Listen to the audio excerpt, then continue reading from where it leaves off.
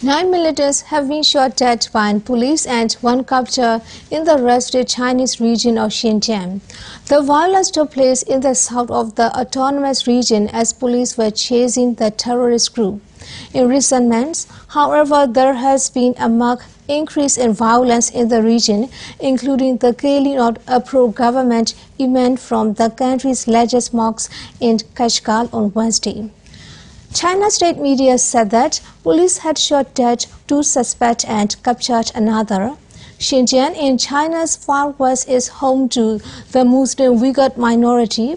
Uyghurs have been and have been for years over large-scale Han-Chinese migration and tight Chinese control of Xinjiang.